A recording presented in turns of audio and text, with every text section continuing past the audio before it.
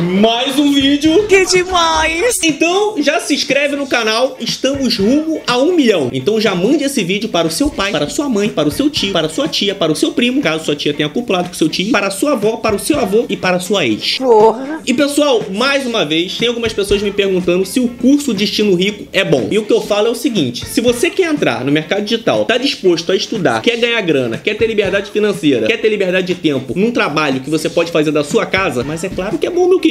Agora, não depende de mim, né? Depende de você querer fazer isso tudo. Agora, se você quer, aí sim eu indico pra você. Clica aqui, ó, no primeiro link da descrição e adquira o curso Destino Rico de marketing digital do Thiago Gomes. Tem mudado a vida de muita gente financeiramente, mudou a minha e eu tenho certeza que se você se dedicar, vai mudar a sua também. Certamente que sim. Bom, pessoal, na semana passada eu fiz o vídeo a respeito do Aquaman do Rio Tietê, mais conhecido como Bluezão. Então, eu fiz o vídeo aqui na semana passada porque esse Bluezão teria maltratado o cachorro dele durante as lives que ele fazia no canal dele. E aí, devido a isso, o Gabriel Monteiro foi na casa do Bluezão, pegou o cachorro e levou no veterinário. Então, se você não viu esse vídeo, é só você clicar aqui em cima para você ficar a parte do assunto. Então, depois dele ter ficado sem o cachorro, que inclusive teve gente que ainda falou que foi exagero, o cachorro tá todo doente, cheio de problema, tá com anemia, tem gente que fala que foi exagero. E pelo que tudo indica, é pelas coisas que esse Bluezão dava pro cachorro durante as lives. E vai saber o que ele dava depois das lives, né? Eu não quero nem saber o que ele dava. E ele ainda teve a cara de pau, depois do cachorro tá todo doente, falar que vai processar o Gabriel Monteiro, o Maicon, o Gustavo Lázaro e quem mais fez vídeo a respeito dele e do cachorro dele. Ou seja, além de inconsequente e feio pela graça da natureza, parece ter problemas mentais também. Então, eu ainda falando com o Gustavo Lázaro aqui no WhatsApp e vendo o vídeo do Gustavo Lázaro, eu descobri que esse cara é ainda pior do que eu pensava. Porque além de tudo indicar que ele maltratava o cachorro dele, ele ainda difama as pessoas sem justificativa alguma. E antes do Bluezão ver esse vídeo aqui e falar que a gente tem que provar o que a gente tá falando dele e ele pagar de coitadinho, eu vou mostrar aqui o vídeo onde ele difama a namorada do Gustavo Lázaro sem ela ter feito absolutamente nada pra ele. Aí depois ele fica se pagando de vítima, de coitadinho. Olha só, prepare-se, hein? Lembra que a gente comentou sobre os youtubers grandes e famosos que fizeram vídeo apoiando, né? E cometendo aqueles crimes, calúnia, injúria, crime de ódio. Isso aqui é ele falando com o advogado dele. Eu tô surpreso, ele tem advogado, né? É, calúnia e injúria, Bluezão. Então vamos ver a calúnia e a injúria que você cometeu contra a minha namorada sem ela ter feito nada pra você. Olha isso. Tava eu certo dia lá no canal do Bluezão, porque me mandaram, né? Ele tava reclamando que o pipizinho dele não subia mais, né? Ó. Eu vou terminar aqui com um pedido aqui. Pelo amor de Deus. Pelo amor de Deus, alguém me ajuda. Eu não aguento mais ser broxa. Estou broxa há 3 meses.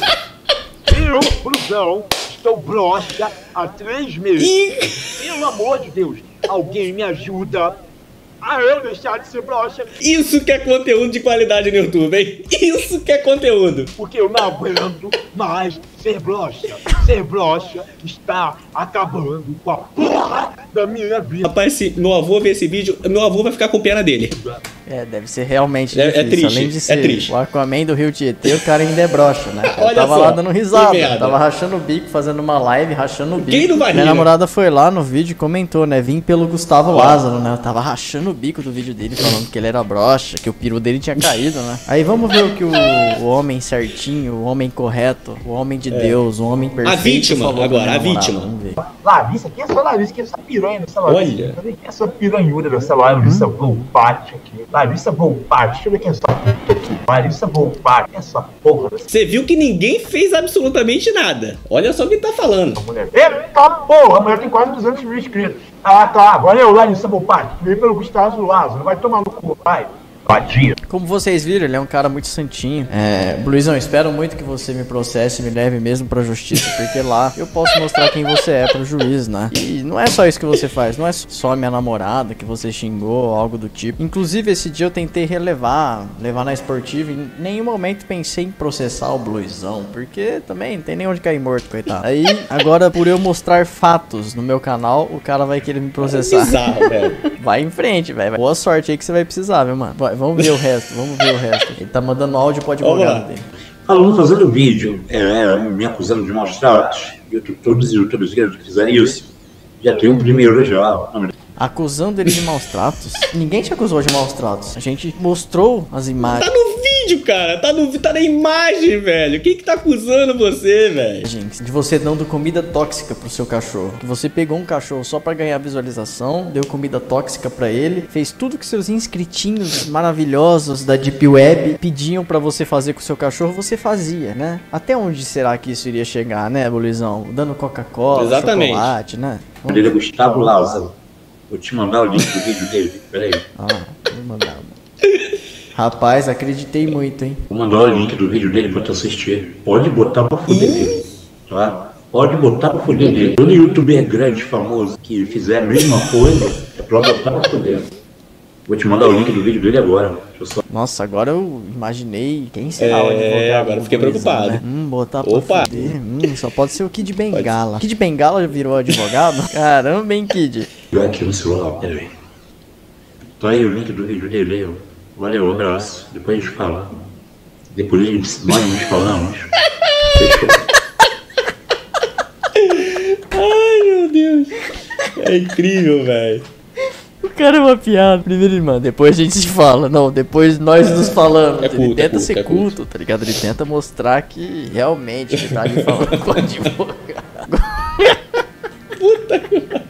É incrível, né? O cara expõe o cachorro na live, ele faz com o cachorro o que tiver que fazer na live por dinheiro, ele dá cebola, que é tóxico pro cachorro, ele dá chocolate, que é tóxico pro cachorro, ele dá Coca-Cola, que é tóxico pro cachorro, e aí a gente fala uma coisa, é a gente que tá errado. Não, e eu descobri que além dele fazer esses vídeos para o YouTube que não acrescentam em nada, absolutamente nada pra vida de ninguém, ele também faz vídeos adultos no X-Vídeo. Ou seja, além da cara, ele mostra outra coisa fodida também, tá vendo? E você achando que só seu cartão de crédito que estourava limite. Esse rapaz também estoura limite. Olha, eu vou falar o que eu falei pro Gustavo. Esse cara, ele fica mendigando tanto dinheiro na internet pros inscritos dele que não vale nem a pena processar. Ele mesmo já tá colhendo os frutos das merdas, das bostas que ele mesmo fez. E ainda é possível que ele responda por maus tratos de animais. A gente ainda não sabe, né? Não sabe em que pé que tá isso aí, mas é possível que ele responda. Mas o mais importante disso tudo é que o animal tá bem. E é claro que eu tô falando do cachorro. Então, ô Bluezão, agora ao invés de você se fazer de vítima, de se fazer de coitadinho aí no seu canal, pega essa parte aí do vídeo do Gustavo Lázaro e mostra pro seu advogado e pergunta pra ele se você está certo em fazer isso. É claro que a gente não vai esperar muito, né, de uma pessoa que esquenta uma panela de água no fogão e depois joga na cabeça. A gente não tem como esperar muito, né? Mas pergunta pro seu advogado, manda essa parte desse vídeo do Gustavo e pergunta pro seu advogado se você tá certo, se vai dar tudo certo. Então, pessoal, fica a dica aí. Se você tem filhotinhos pra poder fazer a doação, pesquisa primeiro pra quem que você vai dar, se essa pessoa tem condições, o que que ela vai fazer e se tem algum histórico de maldade com animais. Fica a dica aí que isso é muito importante. Bom, pessoal, comenta aqui antes de você sair do vídeo quem tem feito mais cagada, o Bluezão ou você no vaso. Deixa o seu like também, que é muito importante para poder engajar o canal. E é claro, assista o vídeo anterior a esse. É só você clicar aqui. Espero que tenha gostado do conteúdo e a gente se vê aonde, meus queridos? A gente se vê no próximo vídeo, teu animal.